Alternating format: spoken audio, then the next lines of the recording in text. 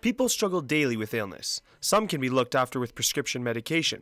Some take a holistic approach. And while some suffer in silence. This happens daily, and it can happen to anyone, man, woman, or child. Edmonton marked its first annual Eating Disorder Awareness Week, and with that, this panel of men and women want to break stigmas down. And of course, this week is really all about reaching out and connecting with people. So we've been putting up posters, and we've been sharing it on social media, and doing all those things that you do to try and let people know that this is happening.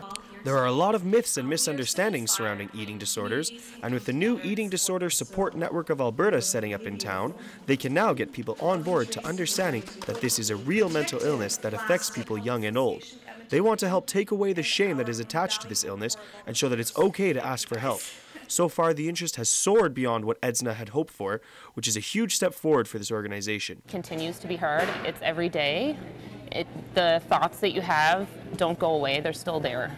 The only difference between someone in recovery and someone not in recovery is that when you're in recovery, you've learned tools to deal with those thoughts. You know how to manage your anxiety. When we spoke with Alex, she mentioned that the U of A has one of the best treatment programs in Canada, and that the youngest they can accept is 14 years old.